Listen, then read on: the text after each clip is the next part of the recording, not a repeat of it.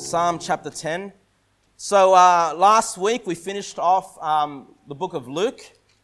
Now I'm looking to get in, the next major book that I'm looking to preach from is most likely the book of Genesis. I'm still kind of thinking about that, but it's most likely going to be the book of Genesis. But like we commonly do, just between the major books, we're reading 3 Psalms. We're going through 3 Psalms and then we'll get into that new book, okay?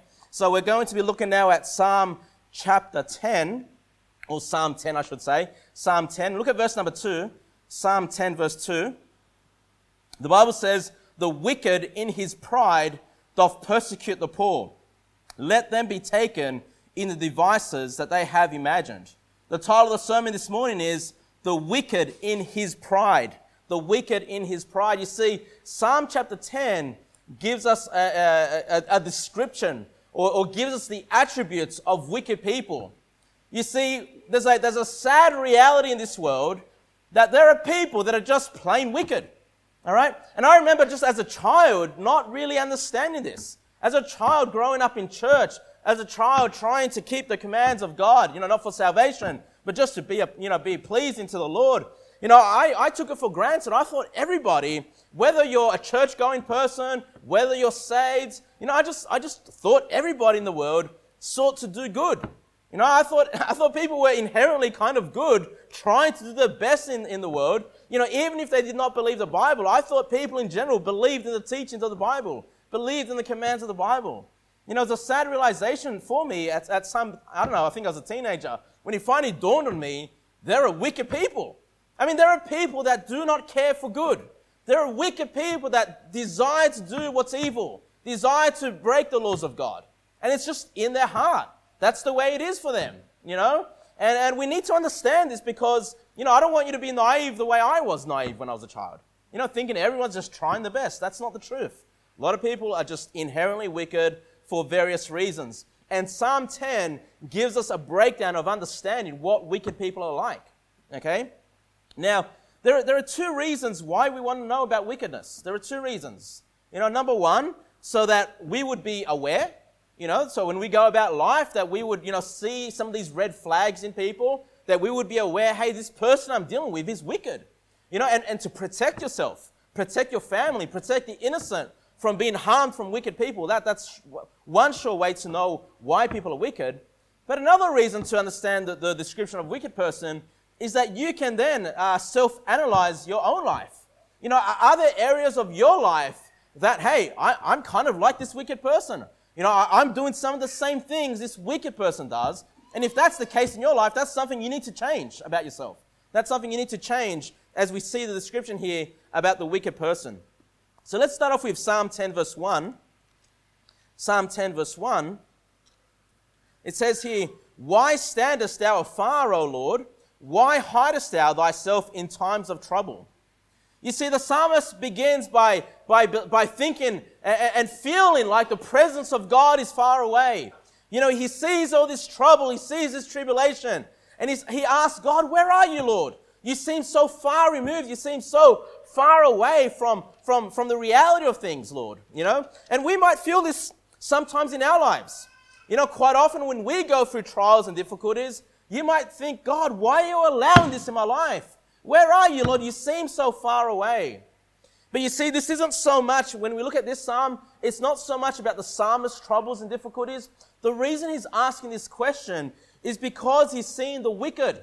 He's seeing the wicked doing their evil acts, and it just seems like they're not getting any justice. It seems like they're not being punished for their wickedness. And he's asking God the question, "Where are you, Lord?" And if you've got, I've had this question asked to me many times. By people in church, but even people when you go door-to-door soul winning. They say, well, if God truly exists, if God truly cared, if God was truly loving, why does he allow these bad things to happen? It's the same kind of question that's been asked here by the psalmist, okay? Why are the wicked seemingly prosperous? Why do they seemingly get away with their acts?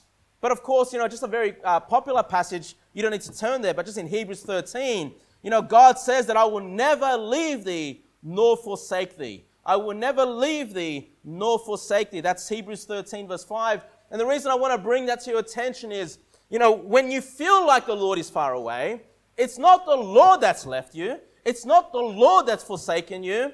Usually when the Lord's presence is far away, it's because you've stopped walking with the Lord.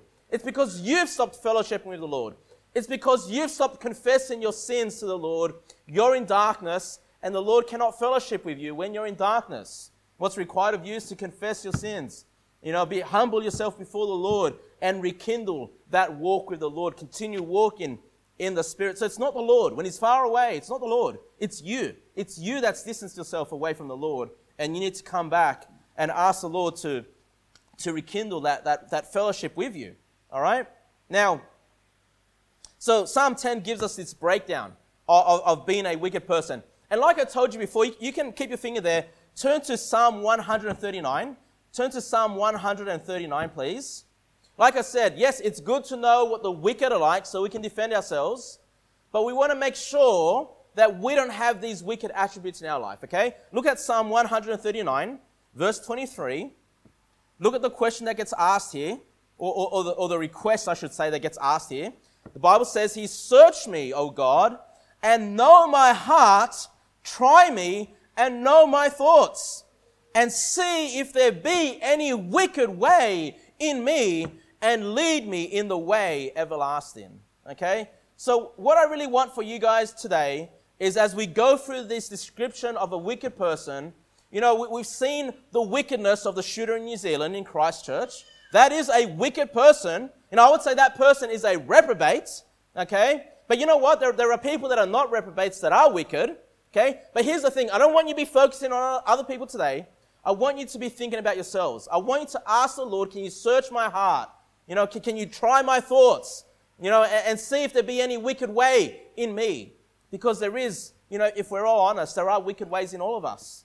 Even if it's just our wicked imaginations, they're there. And we want to make sure the Lord will lead us away from that wickedness as we see these attributes of a wicked person. Back to Psalm 10, please, verse 2.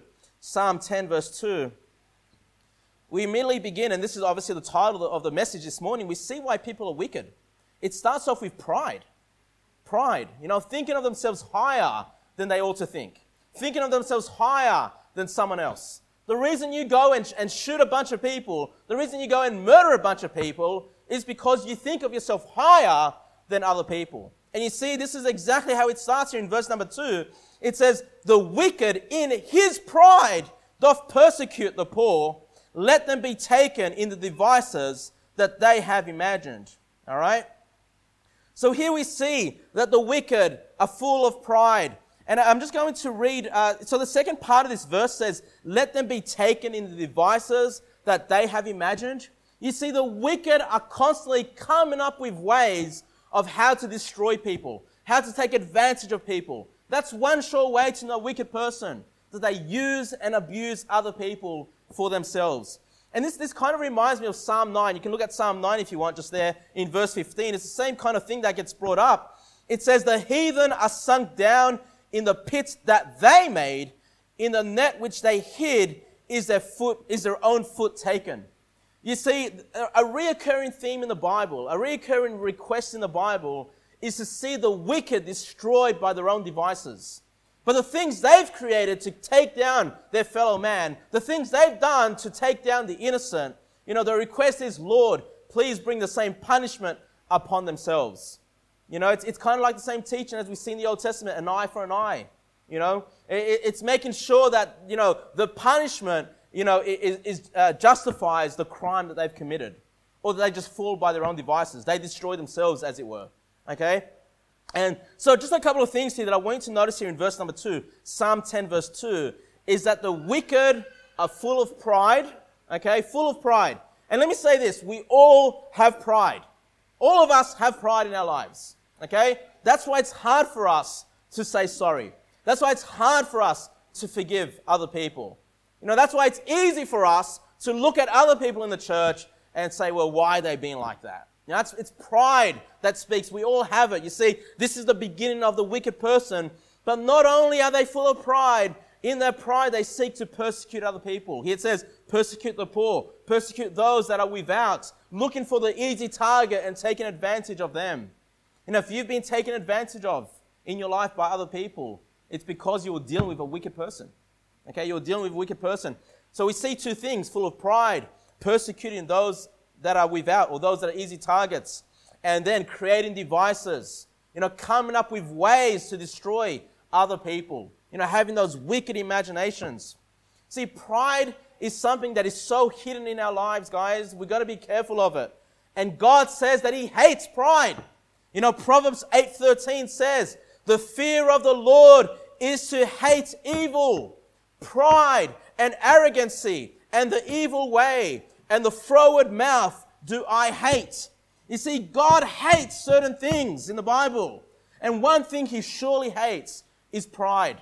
Okay, because it's pride that's going to lift you above your fellow man. It's going to lift you above the Lord that you worship. It's going to lift you above the God of the Bible. It's going to cause you to make judgment calls outside of the boundaries that God gives us in His Word. Be careful of pride. That's the beginning of the wicked man. Let's look at verse number 3. What else can we learn about the wicked? Verse number 3. For the wicked boasteth of his heart's desire, and blesseth the covetous, whom the Lord abhorreth. What's the word abhor? To abhor is to hate. You see, the Lord hates covetousness. This is why, remember, one of the reasons you kick someone out of the church, in 1 Corinthians 5, was for the sin of covetousness, desiring things that do not belong to you. To look at someone else and the material wealth, material possessions, maybe their wife, maybe their car, maybe whatever it is, coveting the things of others. God says He hates that. Why? Because He wants you to be content with what you have. He wants you to work hard and enjoy the things that He has given you, your portion of life. But you see, the wicked, they boast of their heart's desire. They love covetousness. They love talking about how much money they want to make and all the things, all the conquest they want to do. The wicked, the covetous, even married, will look at other women and boast about, desiring to have other women in their lives or other things like that. You see that in the workplace, and a lot of people, speaking, about women when they're married, when they have their own wife. These men boast of their heart's desire. But look at this. And they bless the covetous. God hates covetousness. We need to shut that down in our lives. But the wicked, they want to hear covetous people. They want to bless covetous people and say, yes, your desires are good, your desires are right. I'm reminded of the prosperity gospel that's common amongst the charismatics. The prosperity gospel, the idea that God wants everyone to be wealthy. The idea that God wants everyone to be healthy without any sickness. And if you're suffering with some type of sickness, if you're suffering from some type of health problem, that's because you're lacking a faith in God. It's not what God wants. You've done this to yourself kind of thing. They're always desiring to have more. They're desiring the riches, and they're being blessed for it. They're being blessed behind the pulpit. Desire these things, and God will give you those desires of your heart. That's the prosperity gospel. Hey, that's the gospel of the wicked, it says here. It's the gospel of the prideful. It's the gospel of the covetous. I'm reminded also of now I don't know if anyone's ever gotten into Amway, but I remember, when I got out of high school, I met some friends of mine, and they invited me to their house, and they said, hey, look, we've got a business opportunity for you.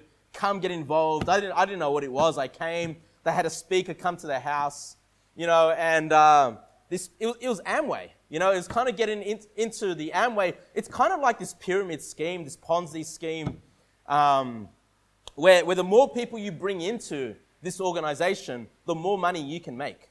Okay, and it's all about, obviously, selling certain things. And, I'm not really that familiar with Amway. All I realize is this is not what I want to be involved with. And the reason I realized I don't want to be involved in this is because the speaker, he was talking about how good the organization is, talking about how much money he's made. But he ended up saying this. He took out a car of a picture of a Lamborghini or something. I think it was something like that, right? And he says, look, if this is what you desire, if this is your heart's desire to one day own this Lamborghini, then what you need to do is when you wake up in the morning, just 5 minutes each day, just say to yourself, I want that Lamborghini. That's what I want. That's my goal in life. That's my desire. Just a few minutes each day of your life, and the forces of nature somehow, through the Amway program, is going to one day deliver that Lamborghini to your driveway. That's covetousness. That's praying to yourself. It's not praying to God. That they overlook God who provides all our needs. Our Heavenly Father who gives us our every, precious gift from above. Every beautiful gift from above. They bypass God and you pray to yourself.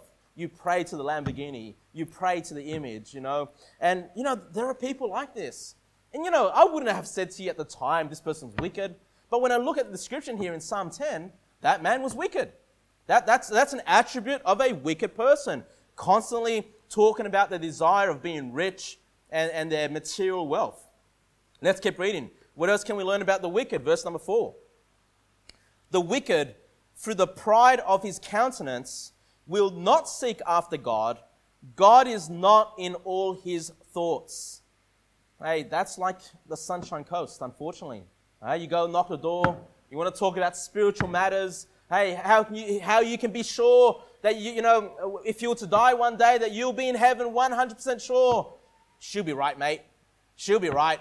I don't think about these things. You say, well, are they wicked?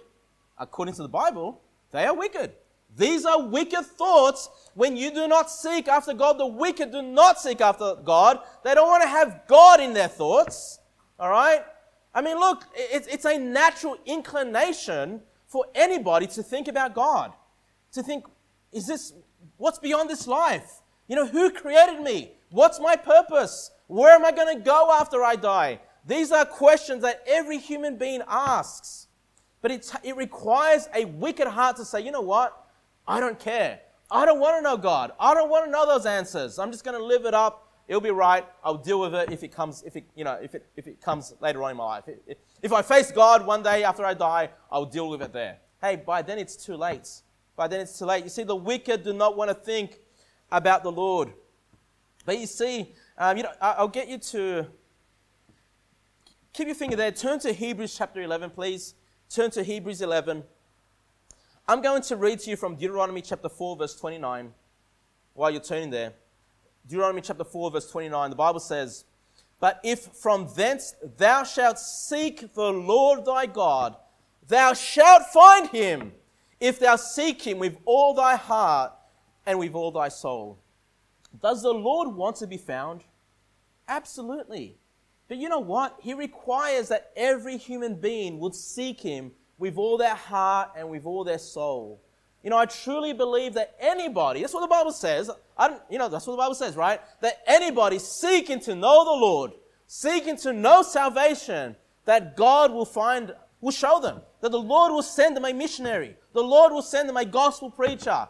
The Lord will find them in a good church where they're hearing the sound gospel presentation. They'll be led. So that's what the Lord promises. But what's required? For us to seek him. All right? And I'm sure if I could ask your testimony today, I'm sure many of you will say, I came to know the Lord because I started to seek. I started to want to know the answers. I started to ask God, please show me. Tell me the way. And the Lord provided an opportunity for me to hear the gospel.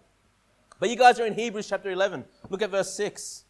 The Bible says, "But without faith it is impossible to please him. For he that cometh to God must believe that he is," so believe what? That he is God, that there is a God, and that he is a rewarder of them that diligently seek him. You see, if you desire to seek the Lord, you want to know eternal life, he will reward you with that desire. Okay, the Lord wants every man to come to repentance, to believe on the Lord Jesus Christ. But it requires us to seek him. So how wicked then? Would someone get to the point where they say in Psalm 10 that they don't want to seek the Lord? What are they saying? I don't want to be rewarded. I don't want to be rewarded by God. I don't want to be thinking about God. I don't want to know salvation. I don't want to know eternal life. Hey, that's a wicked heart. That's a wicked man. So contrary to the way God desires us to know his salvation full and free. We have a lot of wicked people here on the Sunshine Coast. They do not want to retain God in their knowledge whatsoever. Okay, they don't want to think about God. Let's keep reading. Verse number 5, Psalm 10, verse 5. Psalm 10, verse 5.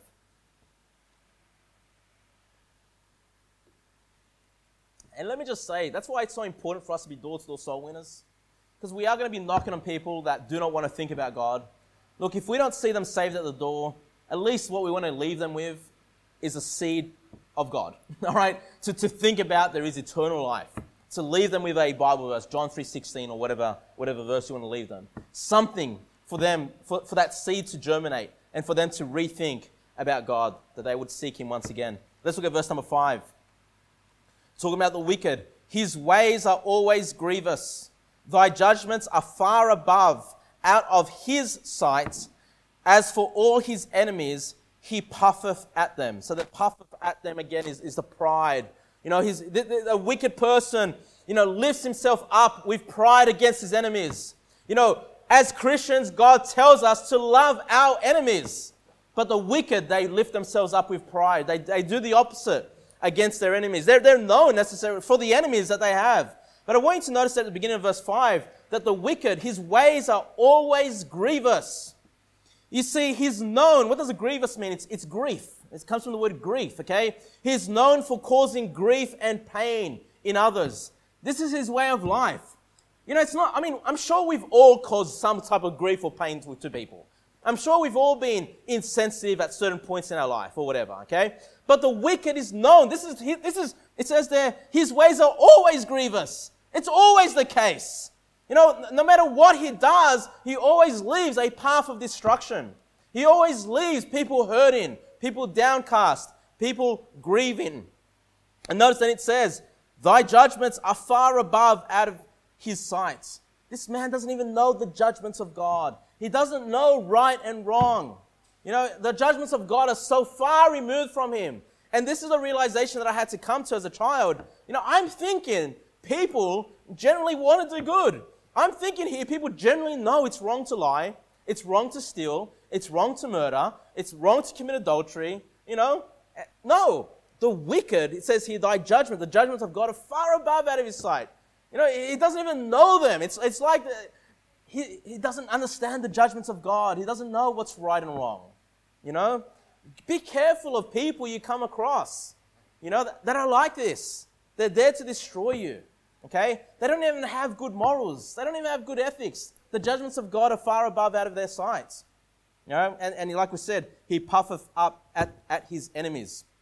Now, what I'm reminded of here is that word grievous. His ways are always grievous. And I'm just going to read to you from Acts 20:29. Paul says, for I know this, that after my departing, and pay attention now, shall grievous wolves enter in among you, not sparing the flock. Also of your own selves shall men arise, speaking perverse things, to draw away disciples after them. You see, we need to be aware.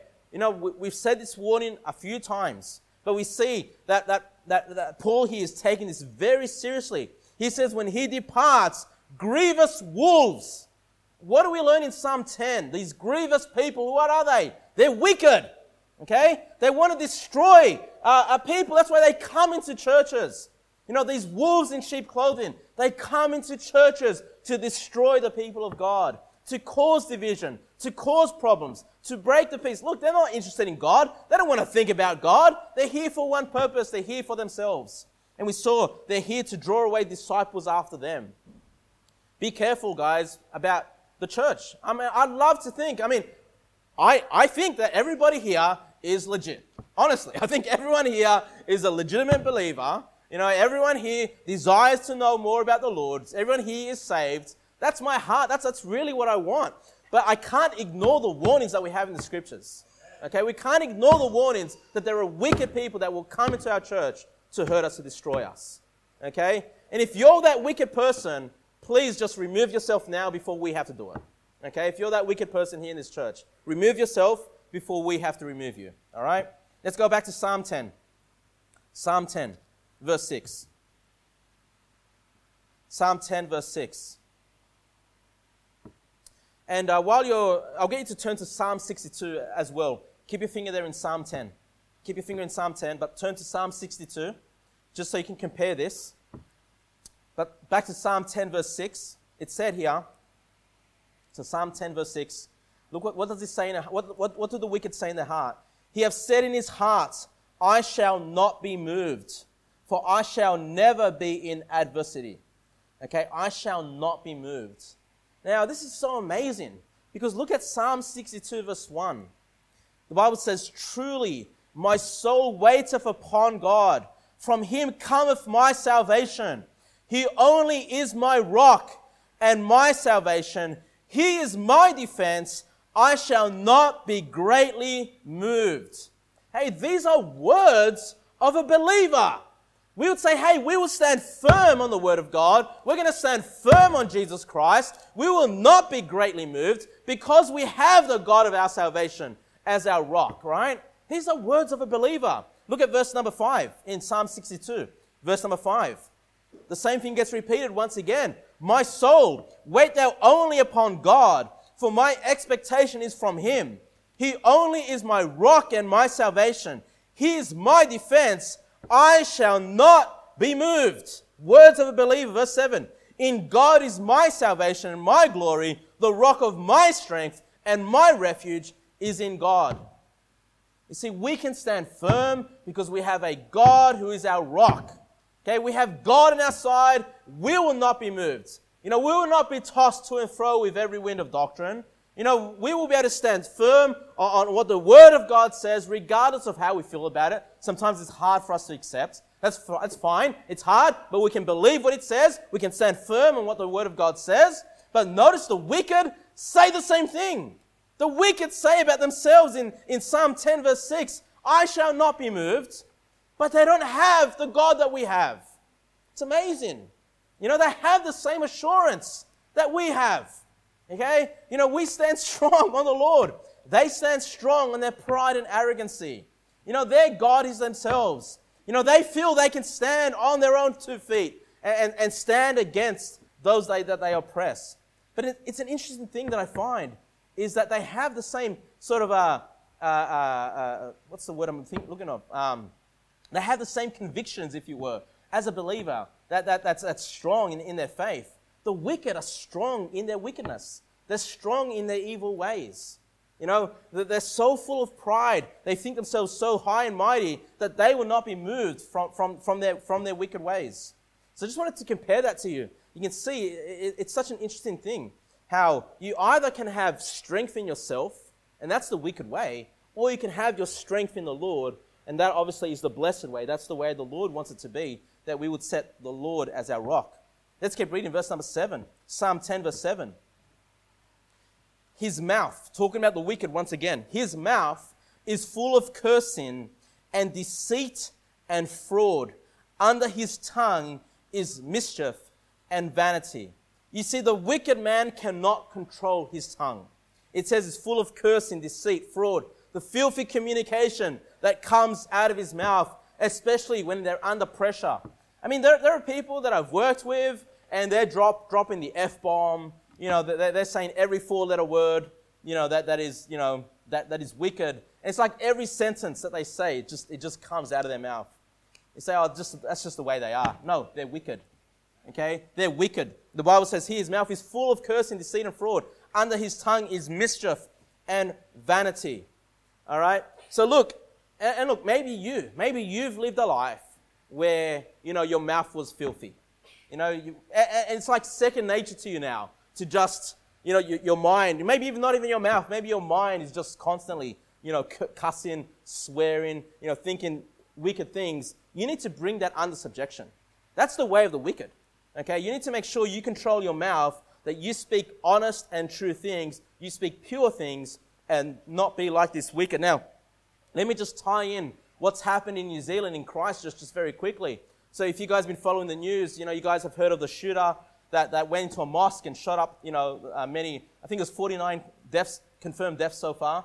Now, this shooter also, prior to doing this, he had like a manifesto, like a documentation. I think it was like 70 pages long, detailing, what drove him to do this, why he's doing it, what his beliefs are, all these kinds of things.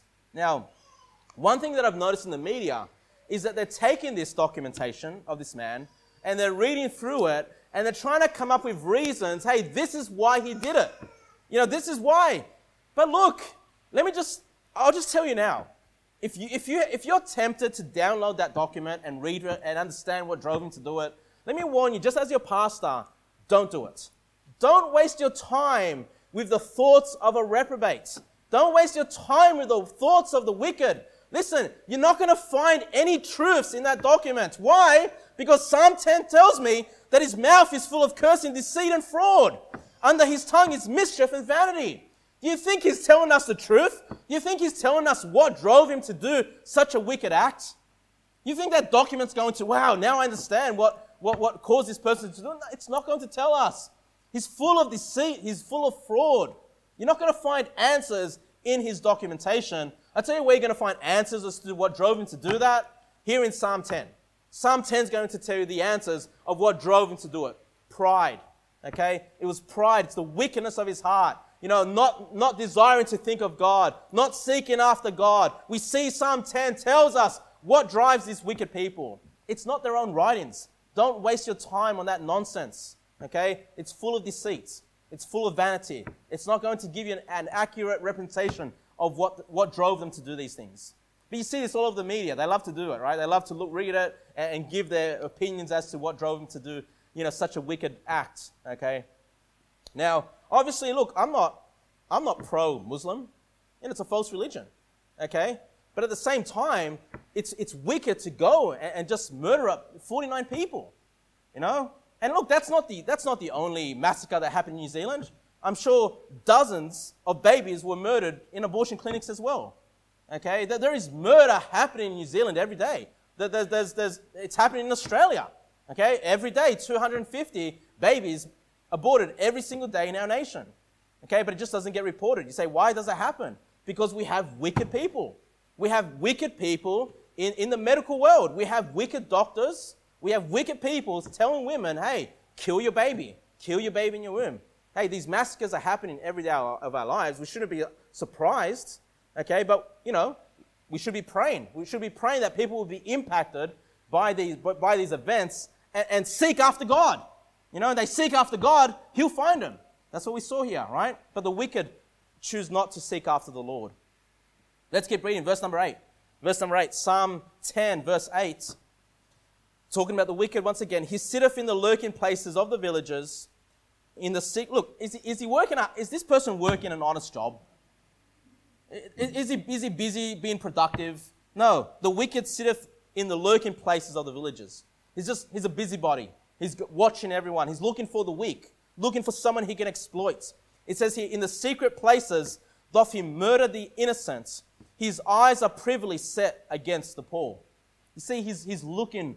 Just like, you know, if you've seen documentaries of like lions and tigers and how they hunt, they're just watching a pack of animals and then they'll look for the weakest one. They'll look for the one that got away from the pack and they'll go and hunt that person, that animal. Hey, that's how the wicked are. In exactly the same way. Exactly in the same way. And let me encourage you to be in church. Come to church. We're like a pack, right? You know, and when we're all together, when we have peace, when we're together of one mind, the wicked will think twice before coming in here and attacking our church. But you know what? If our church is full of division, if our church does not have love for the brethren, that's an easy opportunity for the wicked person, the grievous wolf, to come in and cause further problems within our church. Be careful about how we treat our church. You know, there's a blessing to be in the house of the Lord. You know, we can stand united and look after one another against the wicked. Verse number 9. The Bible tells us exactly. I use that analogy as a lion, but, you know, the Bible just tells us, it's like a lion. Verse number 9. And, of course, what does the lion kind of remind you of? It reminds me of the devil, right? It says, how's it quote again? You know, the devil as a roaring lion walketh about, seeking whom he may devour. You know, it's the same kind of idea. It's like he's carrying out the will of the devil, this wicked person. Verse number 9. He lieth in wait secretly as a lion in his den. He lieth in wait to catch the poor. He doth catch the poor, and he draweth him into his net. So, once again, I won't expand too much on that, but once again, just seeking to destroy people. There was one thing that I forgot to mention just back in verse number 8, just about the murder there in verse number 8. It says, in the secret places doth he murder the innocent. okay, in secret places. Now, just once again, just thinking about what happened in New Zealand, in Christchurch. Was that done in secret? No. You know, it was done in public, right? I mean, the guy live streamed his shooting on Facebook. You know, he wanted the world to see. He wasn't hiding. He wasn't trying to do it in secret places. You see, there are wicked people, okay? And you yourself may have been a wicked person, you know, in your life before coming to know Christ as your Savior. But then you've got the reprobates, you know. And the wicked person, you know, if they commit murder, they'd rather hide it. They'd rather do it in secret. They want to get away with it. But these reprobates, these serial killers, these people that are just too far gone, they often leave clues. They often want to be found out. They want to be recognized for the destruction they make. I mean, they're beyond the wicked. You know, that's why they're known as reprobates. You know, and if you want to know more about that, you know, you can spend your time reading Romans chapter 1. That gives us a greater understanding of what the reprobate mind is like. You know, someone that has been given over to a reprobate mind by the Lord, you see how wicked they are. It's beyond even what we read here in Psalm 10. You know, and that, you know, I have, you know, no doubt to say that shooter in New Zealand was a reprobate. He doesn't even do it in secret. He does it openly, you know, murdering a whole bunch of people, no remorse, you know, and just happy, you know, to have done such a wicked act. Verse number 10, he croucheth. Now this is really interesting. And humbleth himself. Now we know the wicked is prideful.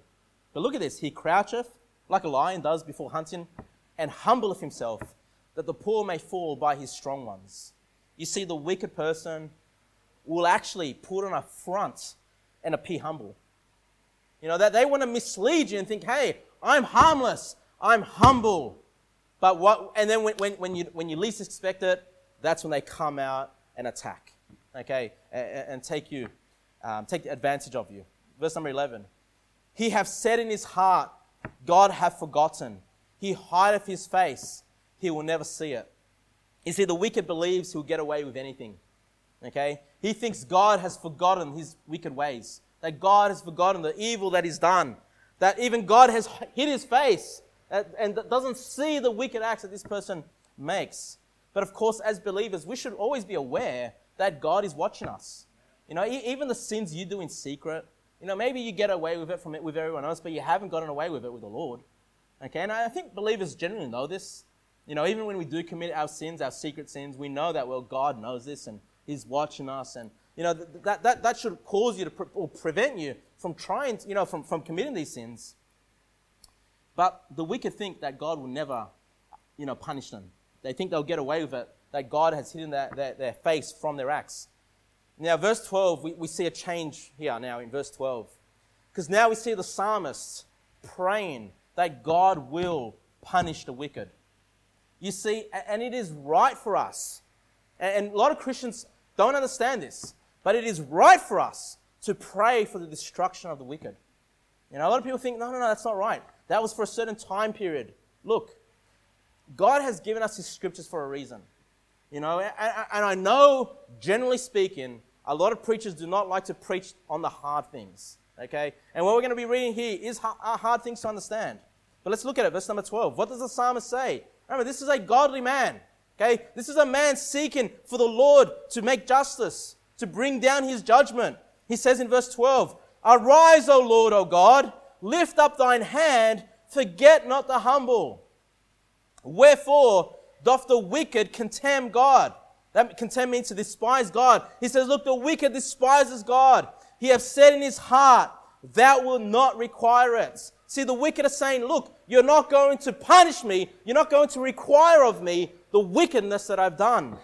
And the psalmist raises up and seeks the Lord. He calls upon the Lord. He says, Lord, please lift up your hand. You know, please bring judgment upon these people. Verse 14, thou hast seen it. The psalmist says, look, God, the wicked thinks you have not seen his wickedness, but you have seen it, Lord, because you see all things. You know all things. He says here, for thou beholdest mischief and spite, and requite it with thy hand. You know, you will judge this person. You will bring judgment with your hand. The poor committeth himself unto thee. Thou art a helper of the fatherless.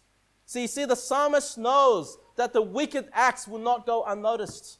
And he knows that God will require it of this man, of the wicked, that judgment will fall upon the wicked man. Look what he says in verse 15. He says, break thou the arm of the wicked. Have you ever seen a broken arm? I mean, it's not a pretty sight. It makes you cringe when you see someone with a broken arm or, a broken leg. And the psalmist is asking God, can you break this guy's arms? I mean, when's the last time you prayed that? All right, but we see, hey, the Bible gives us examples of how we can pray against the wicked, okay? And look, because we know the Lord will recompense, the evil, that He's a just God, that He will bring judgment. I mean, the whole reason hell exists, the lake of fire, is because we know He's a just God. We know that He cannot let sin go unpunished. Either you accept the punishment of sin that was put on Jesus Christ, or you decide to be punished for your own sins in the lake of fire. Verse number 17. No, I'm skipping too many. Verse 16. The Lord is king forever and ever. The heathen are perished out of His land. And I like to think this reference is about Christ's millennial reign. Now, I wouldn't be that dogmatic on it, but I think it is. Speaking about the Lord being king forever and ever, and that the heathen will be perished out of His land. Because we know when Christ comes back in that millennial time, that He's going to rule with a rod of iron.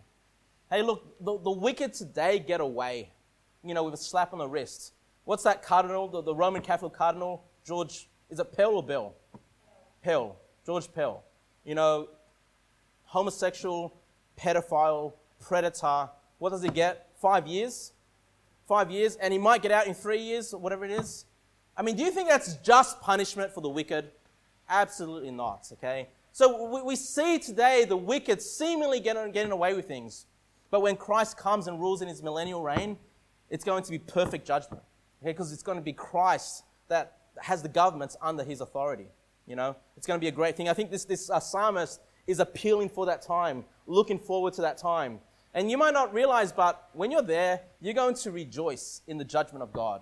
You're going to rejoice that wickedness does not, seemingly get away, as it seemingly seems today, okay? Verse number 17. Lord, Thou hast heard the desire of the humble. So what do the humble desire? God's judgment, okay? That's what the humble desire. What do the wicked desire? They have covetousness. They desire their worldly gains and their conquests. But what do the humble desire? That the wicked will be destroyed, right? Lord, Thou hast heard the desire of the humble. That will prepare their heart. That will cause Thine ear to hear. You see, the reason we ought to be praying against these wicked people is because our God will hear. The Lord will incline His ear to hear. Verse 18. To judge the fatherless and the oppressed, that the man of the earth may no more oppress. You see, we should desire that the wicked will be destroyed. It's a godly, scriptural desire, okay? Now, I'm going to throw a spanner in the works right now. Because right now you're thinking, yeah, these wicked need to be destroyed, okay? And they do. It's right to pray for their destruction. But as I was reading through this psalm, something came to my remembrance. So I want you to turn to Romans chapter 3, please. Romans chapter 3. And let me say, I'm not talking about the reprobate right now. Okay? I'm not talking about the reprobates. Just wicked people in general. Romans chapter 3, verse 9. Romans chapter 3, verse 9. Notice this. What then? Are we better than they? No, in no wise. For we have before proved, both Jews and Gentiles, that they are all under sin. As it is written, there is none righteous, no, not one. Look at this. There is none that understandeth. There is none that seeketh after God. What does that remind you of? That there's none here that seek after God. Doesn't that remind you of Psalm 10? Isn't this an attribute of the wicked? Right? They're not seeking after God. This is why it's so important for us to go and preach the gospel. Okay? To cause them to ask questions. To cause them to seek after God. Verse 12, look at this. They are all gone out of the way. They are together become unprofitable. There is none that doeth good, no, not one. Look at this. Their throat is an open sepulchre. With their tongues they have used deceit. The poison of asps is under their lips, whose mouth is full of cursing and bitterness. Once again, doesn't that remind you of Psalm 10? Verse 7, which said, his mouth is full of cursing and deceit and fraud. Under his tongue is mischief and vanity. I just want you to see the parallels here in Romans chapter 3. Verse number 15. Romans 3:15. Their feet are swift to shed blood. What did we see in Psalm 10:8? In the secret places doth he murder the innocent. Okay? Verse 16. Destruction and misery are in their ways, and the way of peace have they not known. Look at this. There is no fear of God before their eyes. What did we see? The wicked. They think God's turning a blind eye to them, right? They don't have a fear of God. Psalm 10:13 said, wherefore doth the wicked contemn God? He hath said in his heart, thou wilt not require it. The same kind of thought here. They do not fear God. But we see this playing out here now in Romans chapter 3. And look at verse 19. Now, we know that what things soever the law saith, it saith to them who are under the law, that every mouth may be stopped, and all the world may become guilty before God. Therefore, by the deeds of the law, there shall no flesh be justified in his sight, for by the law is the knowledge of sin. But now, the righteousness of God without the law is manifested, being witnessed by the law and the prophets, even the righteousness of God, look at this, which is by faith of Jesus Christ, unto all and upon all them that believe, for there is no difference. Now, what I want to show you here, guys, is, once again, not talking about the reprobates, okay, but talking about, just generally speaking, the wicked people that we need to be aware of, okay, and also to analyze ourselves. Do we have some of these wicked things in us? But I want you to notice the solution for these people is that they would come to know Jesus Christ as their Savior. That they would place their faith on the Lord Jesus Christ. And you say, well, didn't you just say it's biblical to pray for their destruction? Yes, both things are biblical. You see, when you go and you knock a door, we go and knock the doors in this area. You probably have knocked on many doors of extremely wicked people. You probably have. It doesn't matter though. You're there to preach the gospel, right? And if that person believes on the Lord Jesus Christ, then you rejoice, don't you? You rejoice to know that there's another soul going to heaven. You rejoice to know that the sacrifice of the Lord Jesus Christ, has been imputed, the righteousness of Christ imputed upon this person. You rejoice in the Lord, the sacrifice of our Lord Jesus Christ. But at the same time, that's good. That's what we ought to do. That's our mission. But at the same time, we can't forget what we've read here in Psalm 10, that it's right to ask the Lord to destroy the wicked, to break their arms, to bring judgment upon them. Both things are right. And you say, how are these things right? I can't compute this in my mind. Well, remember, what did I preach on Wednesday, guys? What's the fruit of the Spirit that I preached on? Long-suffering. Long-suffering. Say, why doesn't God destroy the wicked now? Because we have a long-suffering God. That's why. And there's a blessing to know that our God is long-suffering. Because even some of these wicked people have the chance to believe on Christ. They have a chance to say, you know what? I can't stand on my own. I'm a sinner. When they understand the laws of God and then they recognize that they sinned against God, that's when their mouths need to be shut and go, man, there's nothing I can do, except to place all my faith on the Lord Jesus Christ.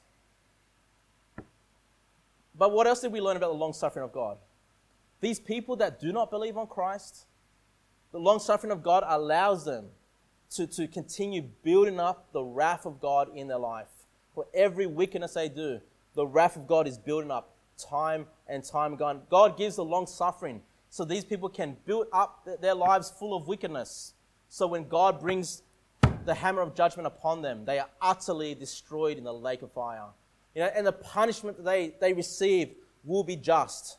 Will be just. the torment that will go up forever and ever in the lake of fire as they scream in torment will be justified. Okay? And it's because of the long suffering of God that He's allowed them to do these acts, so they could be punished. The judgment would come upon them. The long suffering of God is such an interesting thing. It's both a blessing and a curse to some extent. It's a blessing to those that believe on Christ, that He's given us this time to understand and to believe. And that's our desire. But also gives them time to build up the wrath of God in their lives if they choose not to believe on Christ and to be utterly destroyed.